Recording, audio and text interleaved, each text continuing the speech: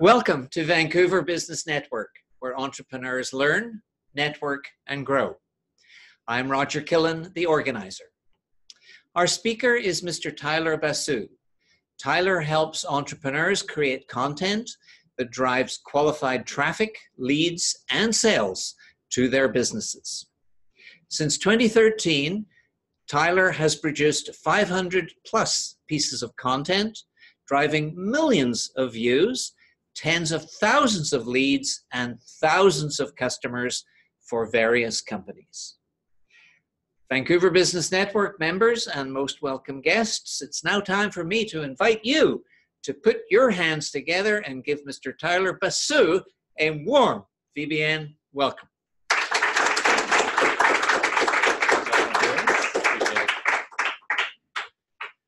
All right, thanks so much for being here. Really appreciate it. This training that I put together is specifically for entrepreneurs on how to create and promote content that helps grow your business, that actually drives leads and sales for your business. Now, before we dive in, I like to get a sense of some of the challenges and frustrations that entrepreneurs have with content. And we asked this question before and during the networking break. So I got a bit of an idea, but I just wanted to recap to make sure I get some of the top challenges here. So one of the ones I heard was I don't have time to create content. Can I see a show of hands if any of you feel like you don't have time? Okay. Another one I heard was I don't know what topics to cover. I don't know what type of content or what to create or what to say in my content. Can anybody relate to that? Okay. Promoting content, systems for promoting, distributing, where to promote your content. Is anybody struggling with that particular step? Okay. How about converting people who consume your content into leads for your business and sales opportunities for your business? Almost every hand. Almost every hand went up. Okay, so I'll make sure we spend some time on that. Interrupt me at any point. I tend to speak quickly, so if I'm going too fast, if you want me to clarify something, if you have a question, just raise your hand. I'll repeat the question so that everyone can hear, and then I'll make sure I get that question answered. But my goal is really simple. It's to show you a proven 5-step framework for creating content, promoting that content, and actually driving some leads and some sales for your business. So now you're probably wondering, who is this kid? Why isn't he in school? And why should I hear him talk about content marketing? So very briefly, I'll tell you how I learned to grow businesses with content so that you can see that everything I'm about to share comes from experience. And then I'll dive into the good stuff because I know you're not here to hear the life story. But I didn't actually start as a marketer. My first job was sales, door-to-door sales, 100% commission. 6 days a week, I was knocking on doors selling TV, internet, home phone. The reason I share this with you is because I so much appreciate marketing now because I only ever talk to somebody that has consumed content and been through marketing and actually applied to speak with me. So that sales conversation is much easier. This is the complete opposite of that, doing door to door. Does anybody know why this type of sales is the hardest type of sales to do? What's your guess? Me? Yeah. Okay, strangers and they don't know who you are. Yeah, you're talking to strangers. They don't know who you are. You're gonna. You have 3 seconds. You got 3 seconds. Sell. The reason why cold calling and door to door is so tough is because there is zero marketing that's done on your behalf. My workday was assigned a neighborhood. I would get dropped off in a neighborhood, and all I would have is a tracking sheet of the addresses of the houses I knocked on. I don't know who I'm talking to. I don't know if they want to hear from me. I don't know if they like the company I'm selling for or not. I don't know if they're in the market or not. I don't know if it's the right person. I got to figure that stuff out by just knocking on the door and talking to them. So that was a numbers game. I would have to talk to 50 plus people a day just to find 1 or 2 or 3 customers because, again, zero marketing. So it's just strictly a numbers game. My life got a little bit easier when I got into real estate and I worked out of a presentation center, and people would come into the presentation center to learn about the homes that were for sale, and it was my job to figure out which home they might want to buy. Can you guess why this was a little bit easier than door to door? Customer came to you. Customer came to me. Pardon? Qualified leads. Qualified leads. Nobody walks into this presentation center unless they're at least a tiny bit interested in one of the homes that's being built. I was selling for developers. So that's where I learned to appreciate marketing, because my job as a salesperson all of a sudden became way easier. I only had to talk to 10 or 20 people a day, and those 10 or 20 people at least had some information and some interest before they got to me. During that time, I started creating content online. I started my first blog, started my first podcast, started publishing ebooks. This was back in 2013 while I was still working as a realtor. That's my little home office in my basement where I started my first podcast. And then in 2015, I made the decision to leave real estate, and I ended up working for a company called Thinkific. This is a startup in Vancouver that needed some help with their content marketing. So 2016, I came in as employee number 12, started helping them on their blog, eventually their YouTube, eventually their webinars, eventually their courses, their social media, and over the course of 3 years, ended up creating hundreds of pieces of content and driving millions of views to all that content, tens of thousands of leads, thousands of customers. When I left Thinkific at the beginning of 2019 in January, it had grown in that 3-year period from 12 employees to about 80 full-time employees here in Vancouver, a couple of thousand customers to more than 35,000 customers. We didn't even have a salesperson during those 3 years. Does anybody have a guess as to why there was no salesperson? How did we get those customers? Marketing. 100% marketing. Word of mouth, marketing, partnerships, content. They just now hired a salesperson to serve the enterprise type of customers for that market. And it's still an inbound salesperson. It's not an outbound salesperson. So I share this story just so that you see that I've been on both ends of the spectrum. I've been on the end of the spectrum where my job was to create sales and there was zero marketing. And I've been on the other end of the spectrum where there's no salesperson and the marketing has to do all of the selling and the content has to do all of the selling. Now I'm somewhere in the middle. I create content that drives leads, and then I get on the phone to talk to those leads because I want to talk to somebody before I take them on as a client. Is anybody else in that same scenario where you won't take on a client unless you actually talk to them, make sure they're a good fit? So, okay, so there's a few people here that speak to somebody before you sell to them. Okay, good. So I think you'll get some value from this. So there's 5 things I want to cover. And again, stop me at any point if you want me to go deeper or provide clarity on any one of these steps. But I'm going to show you how to choose topics for your content, how to decide what type of content to create, how to promote that content so that it gets seen by your target audience, and how to convert people who read your articles or listen to a podcast or watch a video or just kind of follow you on social media, how to convert them into leads for your business. And then from there, you either hand it to a salesperson or that kickstarts the beginning of whatever your sales process is. So content marketing doesn't need to replace your sales process. If you have a sales process that works and it probably starts with a conversation, then the job of content is to get people all the way up to requesting that conversation with you so that you only speak to people that already know you, already trust you, consumed your content, know what you do, and they're just trying to figure out if it's the right fit, what you charge, and what it would look like to work with you. Does that make sense? So before we dive in, there's 3 myths that I see floating around kind of the online marketing and content marketing world. You might have heard some of these myths, and I just want to address these up front in case any of you believe that these things are true. I'll show you why they're not true. The first, you might have heard this, that you're just one funnel away. Has anybody heard this before? Been told that you need a sales funnel, and that's the only thing that you need?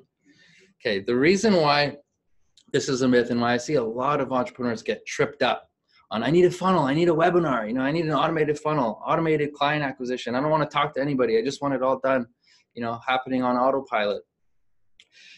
Here's one of the reasons why most of you don't need to focus so much on building automated funnels.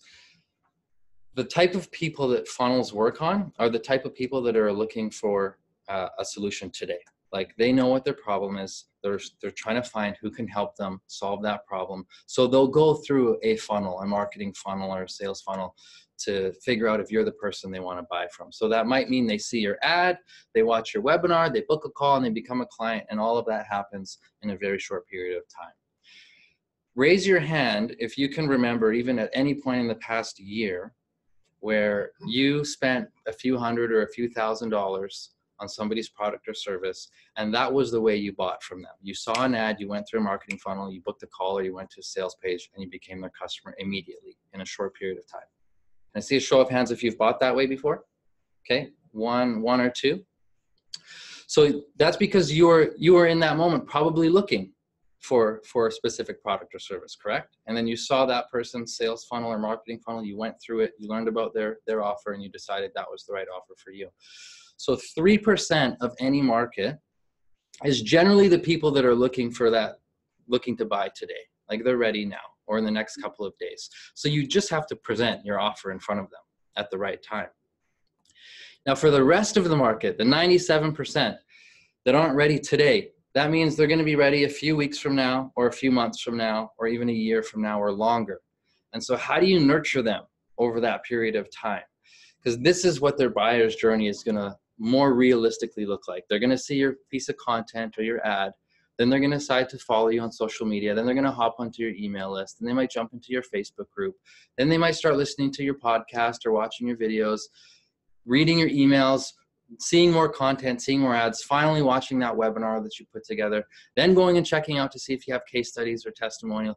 There's this whole series of 10 or 20 or 30 touch points that they're doing. And they're basically checking you out and spying on you before they finally reach out and say, hey, I want to work with you now. Raise your hand if you've bought from somebody and your process of buying from them was more like this. It was spread over a long period of time. You spied on them for a bit. You did your research. You consumed their content. You read their emails. And then after several weeks or several months, you decided to become their client. So did I see most of the hands in the room went up?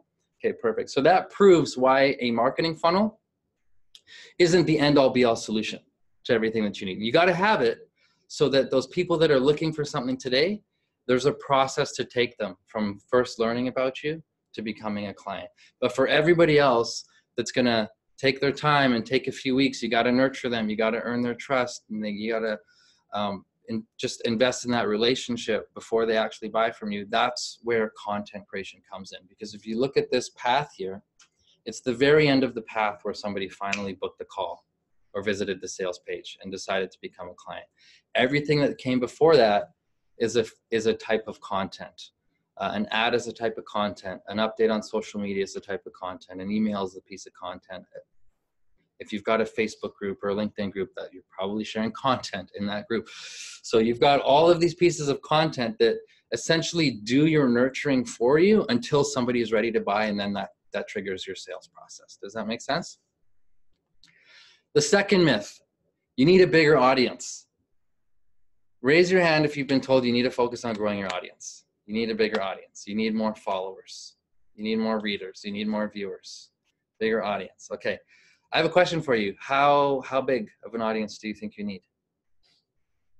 You get any answers? What's the magic number? 1,000 true fans. 1,000 true fans. Okay, that's a good number. Is everyone familiar with the true fans concept? There's a great article out there. You can find it if you search for 1,000 true fans, which basically says if any business really only needs 1,000 raving fans who buy everything you create and share everything you publish, to start seeing some really great growth. If you had 1,000 people that really love what you do, believe in what you do, and buy everything you create. If all of you had 1,000 people like that, would you be doing pretty good? Okay, awesome. So back to the question of how big of an audience do you need? Is there a magic number for how large of a following you need online, do you think? 1,000. 1,000, okay. That's not just followers though, that's the true fans, right? That's not a casual follower or somebody who hit your blog and you never heard from them again. That's like 1,000 engaged people that buy and share your stuff. This headline popped up in my newsfeed a few weeks back. Some of you might have seen it. There was an Instagram influencer with 2.6 million followers. They couldn't sell 36 t-shirts. The influencer bubble is bursting. That was the headline. Now I share this just to prove a point that if all you do is focus on growing an audience, and even if you get that audience into several millions, that might not be the right audience. That just focusing on the size of your audience is a vanity metric if those people are not your target audience, if they're not your ideal clients, and if you didn't create a process for selling a product or service to them, if there's no path for them to going from being a follower to being a client. This person who had 2 million followers either didn't attract followers who buy t-shirts or didn't have a path for them to follow to buy those t-shirts. Because if you've got 2.6 million followers that are actually your target audience, you don't have to be the best salesperson to sell them a product or service. The third myth, has anybody heard this, that you can just hire a virtual assistant to do your marketing for you? Has anybody heard that or been told that hey, you can just outsource this stuff? Few people. So one of the reasons why I've seen a lot of entrepreneurs struggle to outsource the marketing, they know they need to do it, they know they need to create content, but they just try to hand it off to somebody else that doesn't quite understand their business or doesn't quite understand who their client is or their branding or any of that stuff, and then it ends up not working. So just to give you a sense of what the role of content marketing entails, I pulled this. This is actually from the United States. This is the average annual salary of a full-time content marketing manager, about $65,000 US per year. If you're in Canada, with the exchange rate, that's like $8 million per year. So, kidding, of course. But what that means is that for most small business owners, to have somebody full-time focused on content creation, content promotion, tracking, if it's actually working, that role is worth to the marketplace about $65,000 per year. So if you're a small business owner and you've maybe got a team of under 5 or 10 people, maybe 1 or 2 of which is focused on marketing, it's a pretty big investment to decide that that's what you're going to allocate just to your content marketing. So my goal today is to show you what a content marketer does, what that role entails, to show you that process. But then you, as the entrepreneur, as the CEO of your business, you need to recognize that your time needs to be worth more than most of the activities that go into editing content and promoting content and all that stuff of being in the weeds. The best use of your time is to be involved in the content creation process, because you're the one that has the insights on your product or service. You're the one that has the expertise. So the best use of your time is you sharing that expertise, but everything that happens afterwards, editing, publishing, scheduling, tracking, all that stuff, that should be given to somebody else. And if you're not ready to grab a full-time content marketer, those roles can be divided up, given to freelancers, and you could manage a couple of freelancers instead as an alternative. So with that, I'm going to dive into the five-step strategy to creating content to promote your business. Step 1 is deciding what to say. So I call that topic selection. Now, before we dive into topic selection, I want to caveat this by saying that it's super important that you know who your ideal client is. Before you even think about marketing or creating content in the first place, you got to get really, really clear on who you actually want as a client. Who's the perfect client? Can I see a show of hands, those of you who have actually created some kind of a persona or description of who your favorite type of client is? Can I see a show of hands? Okay, good. So that's at least half the room. Who needs to do that? Who needs to define who their perfect client is? Okay, so if any of you need help with that part, reach out to me afterwards. I've got a client persona template I'll share with you. So you can start to fill out based on what you know about the people you like working with. You start to create a persona of how you describe that person, their demographics, their interests, why they would buy from you, all that type of stuff. You start to articulate that stuff. So that's, step 0 before you actually choose the topics for your content, is choose who you want to attract with your content. And then you go to work on deciding what you're going to talk about in your content. So here's a very simple framework for coming up with topic ideas. Pain, gain, process. 3 categories, okay? People are motivated in 2 ways, generally. Either to avoid a pain or to gain a pleasure of some kind. Like to get away from something or to go towards something. And that's how you get somebody's attention. You got to talk about the things that they're trying to avoid. You got to talk about their challenges, their frustrations, their fears, because those are the things they're trying to get away from. That's a whole category of content right there. The challenges, the frustrations, and the fears that your ideal client has that are related to what it is that you help them with. The second category of topics is the gains. Okay, what are the goals, the actual goals that they have? What's the outcome that they would hire you to accomplish? What are some of their aspirations? Who do they want to be? Who do they want to be like? You got to know that stuff too. And then you create a list of topic ideas that are based on the things that your clients want, not just the stuff that they're trying to get away from. Once you have clarity on those two things, create a third list of topic ideas where you teach your process, your expertise. Like, what is it that you help somebody do? Break it up into steps, and then those steps become pieces of content. The reason why you need the pain and the gain stuff, though, is because if you just go out there and you just share how-to content all the time and you just teach your process, what do you think somebody's gonna, their reaction's gonna be if all they see from you is educational, hey, here's my 3 steps or my 5 steps, or this is how you do this and how you do that. Unless they understand why they should care about your process, they're not gonna care. Does that make sense? So you gotta talk about what are they trying to avoid? What are they trying to gain? So that they realize, okay, you're gonna help me avoid this problem, or you're gonna help me get that result. Now I'll pay attention to your process. How are you gonna get me there? So you need the 3 types of content. Are there any questions on how to come up with topic ideas for your content? Doing okay so far? Okay, awesome. So you're gonna go through that framework. I'll share some worksheets and some free, a link to get some worksheets and free resources so that you can implement all this stuff. If you are taking notes, that helps. But if you want some frameworks for each one of these steps, I'll make sure I share some stuff with you afterwards. Once you have a list of those topic ideas, the next step is to start creating some content. And there's different types. The main 3 are video, audio, text.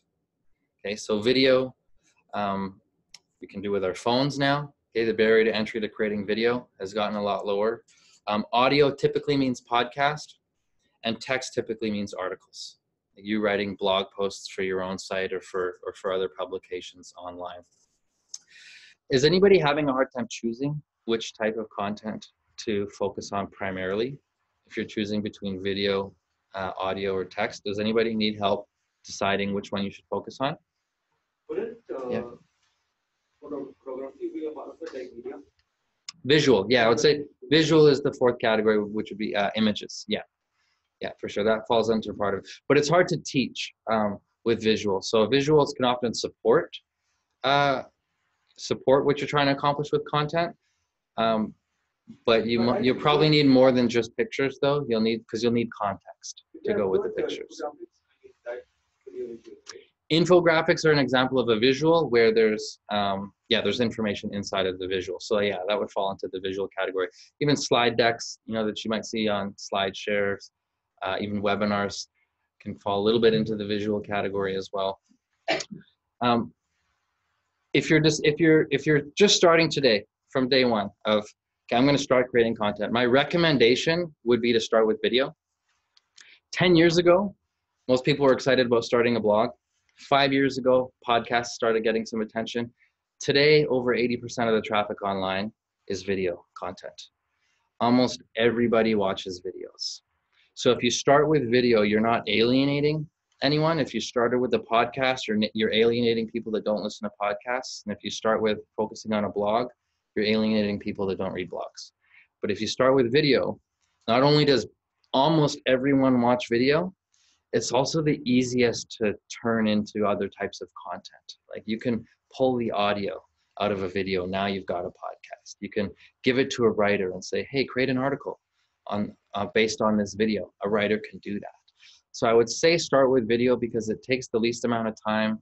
You don't need fancy equipment. You can pull out your phone and do a video, share your expertise for a few minutes. And later in this presentation, I'll show you, we'll talk about repurposing. What you can do with one video to make sure that it reaches a lot of people. But regardless of which type, whether you're doing articles, podcasts, videos, a very simple framework, anytime you create a piece of content, and I'm not talking about like a quick update for social media, I mean something that you want to live on the internet for a long time, that is evergreen and that continues to bring you visitors and leads for your business. If it's evergreen content, I recommend following this structure. is for each piece of content that you create, think about the current reality of your target audience. What's their point A right now? What are they facing? What are they trying to get to? What's the desired reality? And then break that process of getting there into some steps, into some tips, right?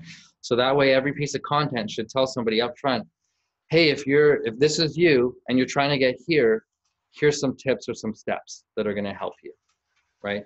If you organize all of your educational content into that kind of a framework, people like logical steps and they like knowing where you're going to take them with your content. So if you tell them up front, hey, in this video or in this article, I'm going to show you how to get over here. Here are the steps, and then you wrap it up with a conclusion of, hey, well, here's the next step once you're here. Does that make sense? A lot of people ask me, how do I create viral content? How do I get content to go viral? I tell them that viral content is a byproduct. You can't say, I'm creating this piece of viral content. What you can do, though, is follow the recipe that results in content that gets shared and that gets liked and that goes viral. And by viral, I mean even just being shared within your industry, right? We don't need, if you want something to go viral and be seen by millions, you should probably just go home and record a video of your cat or your dog and then share that. And then probably 1 million people would want to watch that, but that's not really going to help your business. So going viral in the context of helping your business means sharing something that your target audience likes, and they all share it, and they all comment on it, and they all engage with it. So the 3 ingredients to get there is it's got to be useful. You got to share something that's useful to your target audience. You got to entertain them in some way. It's got to be engaging. Great way to do that is with a story, right? Don't just share dry, you know, here's 3 steps, but share a story or an example so that they can see. And then finally, step number 3 is it's got to inspire some action. You got to give them a next step to take. If your content doesn't give somebody a next step, they'll consume it and they'll be like, oh, that's nice, thank you, but I don't really know what to do next, so off I go. So there's always got to be a next step. So if you have those 3 ingredients in your piece of content, then it's much more likely to be shared and to get good engagement online. So that's some suggestions on creating content. Step number 3, yeah, there's a question? Yes, with regards to text as content. Yep. Do posts count, or would you only consider a blog in the realm of creating content? Yeah. So the question is, does posting on social media count as content versus publishing on a blog? Posts or Yeah, it totally counts. I've seen quite a few people and even some clients that only post on social media and they're getting traction there. They're getting calls in their calendar. They're getting leads from social media. When I would say to publish on your website, like a blog, for example, is if you want that stuff to live online for a long time, right? Evergreen. The goal is probably long-term traffic to the website, ranking for keywords and search engines, that kind of stuff. The lifespan of content on social media is not very long, right? You can post something really good. Maybe you spent an hour writing a 1,000-word post that's super valuable. You share it on your Facebook page, and 3 or 4 days from now, nobody sees it anymore, right? Unless you've got ads running continuously sharing content on social, the shelf life of content on social is pretty short. So if you want that longer term benefit, you should probably publish it on a platform you own, like your website. So step number 3 is publishing. Now, regardless of which type of content you publish, I recommend treating this kind of like a production line. Every piece of content goes through these stages of production, from creating it, editing it, publishing it, promoting it. So I use a software called Asana as a project management tool. Not saying it's the only one you need to use, but I recommend using some form of project management tool so that you can just define those stages that a piece of content goes through. On the screen here, you'll see that those stages are create and edit. So there's a column for that. The next stage is draft, schedule. There's a column for that. After that, publish and promote. There's a column for that. And after that, the final stage is completed. And each one of those stages has steps of, you know, what's being done in that stage. So for a blog post, for example, the creation stage would have something like choosing the headline, creating an outline for the article, writing it yourself or finding a writer, proofreading it, editing it, all this stuff. There's, you know, quite a few steps. So you just want to define what those steps are. Your job as entrepreneurs is to create these systems in your business so that these things can happen without you. So you might want to be a part of creating this production line where you decide, here's the type of content we're going to publish consistently. We're going to do articles, or we're going to do videos, or we're going to do a podcast. Here are the steps involved in creating, publishing, and promoting that content. And then you just create the checklist so that you can hand it off to other people. If you've got anyone on your team you can hand it to, or if you want to train freelancers or work with an agency, the process exists for that content. So there's no one size fits all. Like every piece of content will have a different way of creating it, right? You don't edit a video the same way you edit a blog post. So depending on the type of content that you decide you're going to create, you would just create this unique list of tasks for that checklist. Save it as a template, and that way you've got this production line where if you want to do a video every week, your job's to pull out the camera, talk for a few minutes, boom, there's your video. You put that on your production line, and you've got other people that come in and do all the other tasks that individually are usually not worth a whole lot. Like the task of editing a video, it's not worth it, not worth a lot. Certainly not worth more than you being on the phone with a client or you creating another product or service for your business. So that's why you want to create this system, is so that you can take the system off your plate as quickly as possible. Any questions on the publishing process? If there's anything specific or even about a specific type of content, happy to answer that. Roger's got a question. Yes. Shooting video with my cell phone. I then tried to email it and to realize that if you have anything more than 5 seconds of video, Yeah. you're not going to email it. How do people transmit video Yeah. that is shot on their cell phone? Okay, so the question was, how do I, if I record a video on my cell phone, how do I give it to somebody else to handle the editing and take it from there, if it's a big file? File sharing. So the answer is agree on a file sharing system for your business. I like Google Drive. Some people use Dropbox.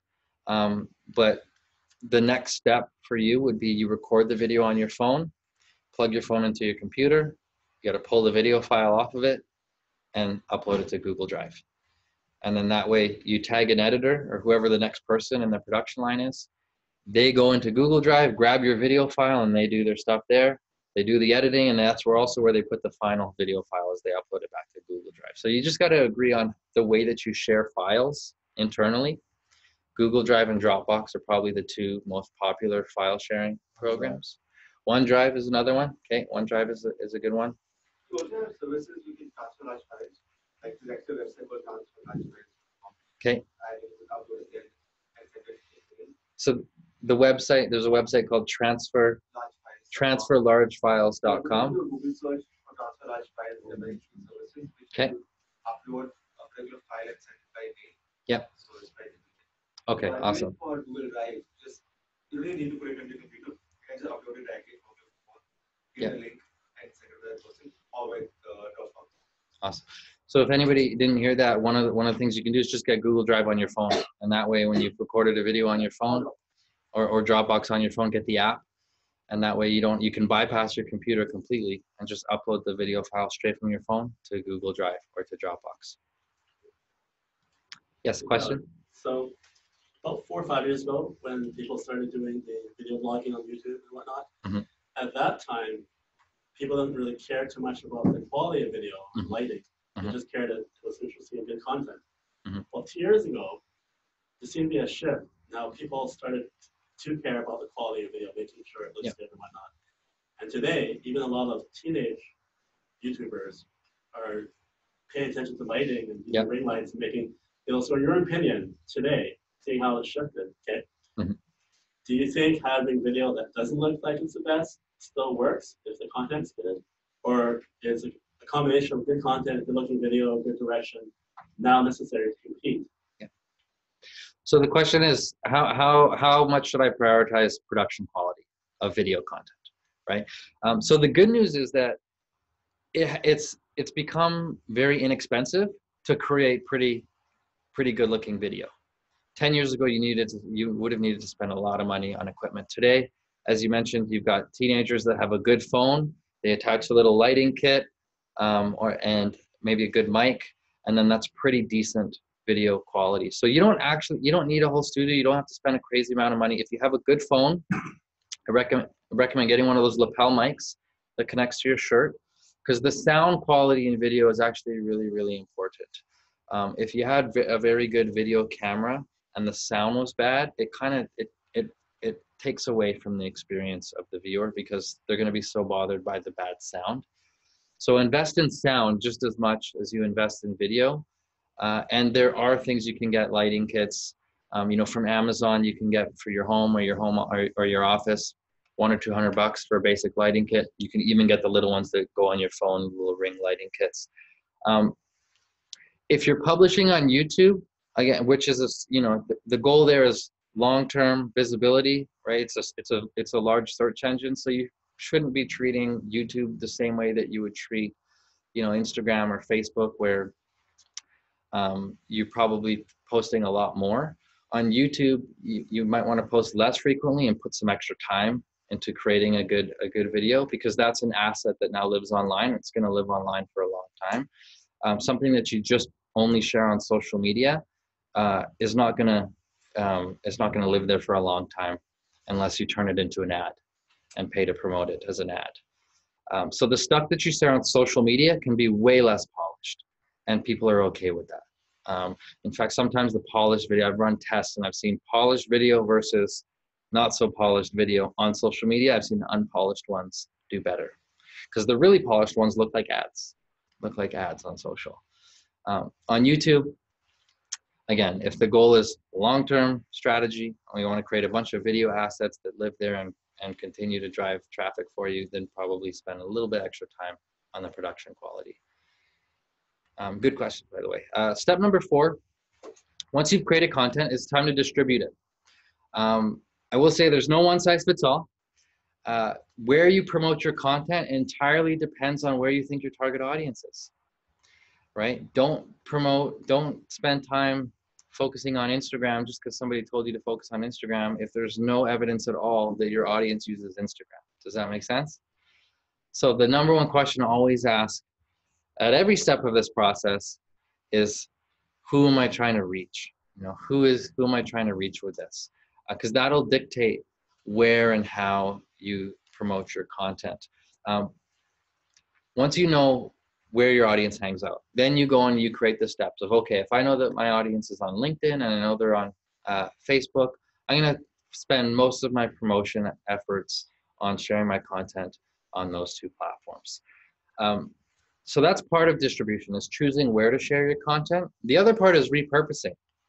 Because if you spend 5 minutes to record a video, don't think that you only have one piece of content there.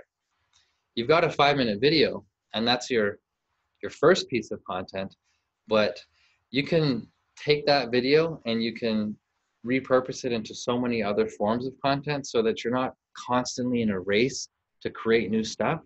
You can reuse what you've already got, because certain formats do better on certain platforms. Like, you can take one video, just as an example, take one video, and that video in its normal format as a horizontal video that you record on your phone or with a camera would do well on YouTube, it would do well on Facebook, would do well on LinkedIn. But if you had your editor pull out a vertical version of that, where do verticals videos go? Vertical videos, stories, Instagram stories, Facebook stories, Instagram TV, right? So you didn't have to create a second video, but all of a sudden now you've got the right format for 3 other places to share that video. You could have the editor pull out a square version of the video, maybe put a headline on top and some captions down below. Where does a square video do really well? Facebook does well. Instagram, as a regular post on Instagram, you can use a square video. You could, yeah, LinkedIn, it would do well there as well. You can pull quotes out of the video, or even get it transcribed and get somebody to pull some of your best insights out of the transcription. What can you do with quotes? Instagram, create the picture quotes, right? So I would bet you that if you did just a 3-minute video, you could probably pull 3 quotes. That would be 1 quote per minute. And now you've got 3 branded image quotes of you sharing your expertise with your name or your company logo, and that works great for Instagram, even for the other social platforms as well. You could pull the audio, give that to somebody who knows how to create a podcast episode for you. They just add the intro and the outro, and now you've got a podcast episode. So how many pieces of content are we up to now, just from this one video so far? We've got horizontal, vertical, square, image quotes, podcast episode. You could have a writer turn it into an article, take what you said in the video and actually rewrite it so that it reads like an article. Now you've got something for your blog, or to submit as a guest post to another publication. So we're up to like 7 pieces of content. So your whole content strategy could be that you just record 1 video per week, but then you have somebody come in and do all the repurposing for you. Now you've got daily content for all of your social media, and it only took you 5 minutes of content creation time per week. It's important that we protect our time as entrepreneurs. Like, the role of content marketer is you know, it can be a full-time role, but it shouldn't be your full-time role. So you want to not be on the entire production line of this process. You want to be involved in knowing who your ideal client is, what topics to create, creating the content, and then editing, repurposing, publishing, scheduling, tracking, all that stuff. You can train freelancers, you can train junior marketers to do that stuff, but it shouldn't be you. Does that make sense? These are the 4 main categories of distributing content. The first one is organic, which basically means sharing with your existing audience. You're sharing it on social media, all your social media platforms. You email your list of subscribers. You could do some direct outreach, share it with somebody that you think it would help. Send them a direct message, be like, hey, I just created this video, I think this might help you. I got this article, it might help you. The organic stuff is you trading some time to share it with your existing network, your existing audience. Category number 2 is paying to promote, running ads to your content, where you're targeting the people that you want to reach. You can do this on Facebook, you can do this with Instagram, you can do this even with YouTube, with Google. A lot of advertising platforms that let you decide who you want to run your ad to, and then instead of running an ad that says, hey, buy my stuff, you run an ad to your content so that you build a bit of trust with that person up front.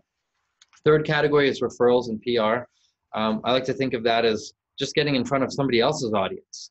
Go and send one of your articles to another publication. They've got an audience that's already built. Reach out to affiliates that you'd be willing to pay if they promoted your stuff, right? They can share your content. PR, go get interviewed. Go get interviewed for a YouTube channel or get interviewed for a podcast. Share the same insights that you share in your content already. And finally, step 4 is repurposing. We talked about that a bit already.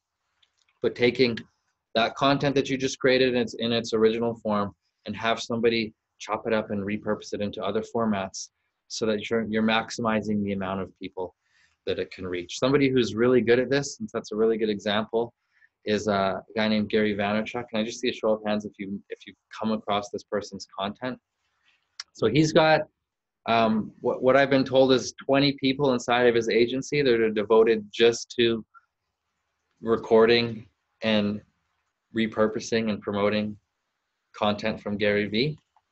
He calls it the content pyramid. So he'll take a long form piece of content like one of his daily video blogs or a clip from him giving a keynote presentation.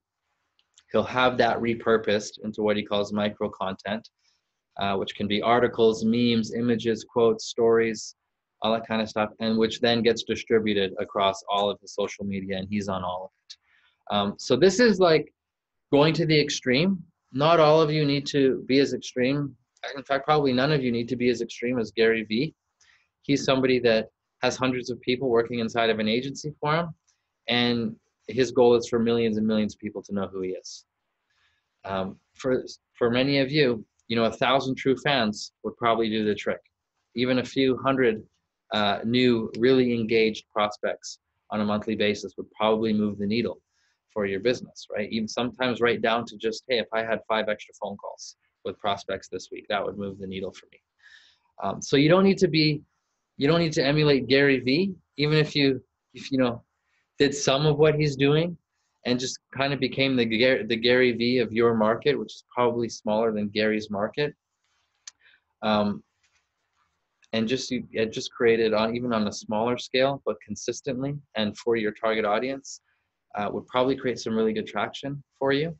But if you ever feel like you want to be inspired by somebody who's setting the best example as a personal brand at content marketing, I think Gary's somebody to, you might not agree with what he says. He offends a lot of people in his content, but the system exists for promoting his content very, very effectively. So it's worth emulating that system. So the final step in the process, if you go through all this trouble with creating content to grow your audience, that is just a vanity metric if you can't tie it to generating leads for your business. So there's two things that I wanted to touch on, and then if there's any questions on this stuff, I'm happy to go deeper. The first is list building. So anytime you're putting out content where the goal is just to get views or get traffic or get engagement, the next step for somebody that consumes your content should always be to grab something that puts them on your email list. That's often called a lead magnet. Just call it a free resource. But what that does is if all the people that consume your content are given the opportunity to give you their email address in exchange for something, then that separates the people that are just kind of casual. You know, they consume your stuff and oh, that's nice, but they're not moving forward in that buyer's journey. Like they're not in the process of deciding if they want to work with you or not. So the way that you separate the people in your audience from just the casual followers who are not ready yet from the ones that are at least willing to see what you've got is you got to get the lead, right? So what I recommend for creating a lead magnet is create a free resource, downloadable resource that is very quick to consume and helps them implement a part of your process, a part of what you help somebody do. So I'd like you to think of your core offer, whatever it is that you help a client accomplish. That's the core offer. That's the whole puzzle. So a lead magnet should take one piece of that puzzle and you trade that for somebody's contact information. So in my case, I'll give you an example because I help entrepreneurs with creating and distributing their content. One piece of that puzzle is choosing their topics. So one of my lead magnets is a topic ideas worksheet. Does that make sense? Because if somebody grabs that worksheet, I know that that tells me, okay, this person wants to create content. I just help them solve the problem of coming up with topics. Once they've identified topics, the next step for them is creating and promoting content. So that's where I can come in with other training and resources and to move them further along in that journey. So you want to think through when you give away free resources, is that something that your ideal client can use? And by giving it to them, does that tell you that they're further along in their journey of becoming a client? Are there any questions on that? Yeah, question. At what point in your relationship did you put this landing page or lead magnet? So ideally, you have a lead magnet before you even start creating content, so that from day one, the next step is there. If you've already got a bit of an audience on social media, from however you've built that audience, what I recommend doing is what I call a two-step post. So do a post saying, hey, I'm going to create this resource. If you want it, when it's ready, leave a comment below. So that way you're kind of pre-selling even your free resources. I'm kind of risk adverse as an entrepreneur, so I don't create stuff that I don't prove that there's demand for. And I'm not just talking about products or services. Like in the past 6 months, everything that I created, I went and first made sure that there were some people that wanted it. That goes for webinars. Before I recorded it, I said, hey, I'm thinking of creating some training on this. Would this be helpful? Before I created worksheets, I said, hey, I'm thinking of making a worksheet about this. Would this be helpful? And so getting the validation up front that you're actually creating something that would help your target audience is probably the first step. But then once you've got it, anyone that consumes your content, if you set up the tracking, you can retarget them, which is the second part of this, is running ads to whatever your lead magnet is, but targeting people that already consumed your content. So you're no longer targeting people that don't know who you are, hoping that they're interested, hoping that you got the targeting right. You literally build up an audience of people that have watched your videos or visited your website or read your articles. You build up that pool of people, and then those are the people that you show your ads to for that next step in whatever in your sales funnel or your marketing funnel. Question, yes. How do you set up retargeting? How do you know who has seen your website, read an article, if they haven't signed up for your email? So you don't know them by name, but you can set up the tracking so that, like Google, for example, Google Analytics? if you set it up in Google Analytics, that would be for your website. But even on social media, on Facebook, for example, if you're sharing videos from your Facebook page, Facebook tracks who's watching these videos, right? So that when you go to run ads, you can choose to run your ads to people that have watched even beyond a certain point in your videos. So I don't want to go too deep into the weeds there, but know that it is possible. You can build up this audience of people that have consumed your content. You just don't know them by name yet. You don't know exactly who they are, which is why you run the ad to try to get them as a lead, because then you'll know who. Then you figure out who they are. You get their contact information after that. Okay, cool. So there are some free resources. I know I've covered quite a bit here. For every one of these steps in the process, I've got a worksheet that highlights it all, and some other resources as well. Some templates for tracking content that you're creating, all that stuff. So if you go to this link, tylerbasu.com/gifts, if you want that stuff, just enter your email, and my system will send you all those free resources right away. If you have any questions for me, feel free to reach out. I'm the only guy with this name that I know of, like, on earth.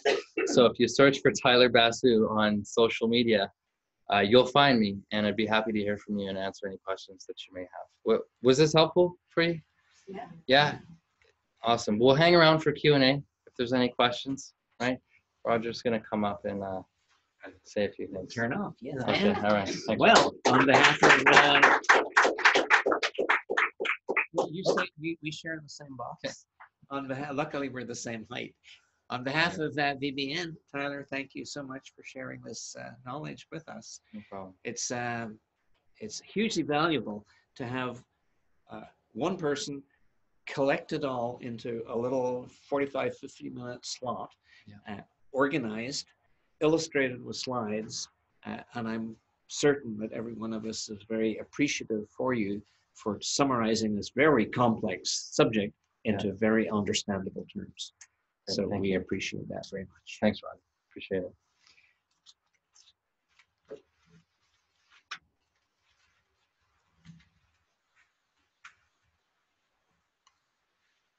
How are we doing for time? Oh, good. We've got, it's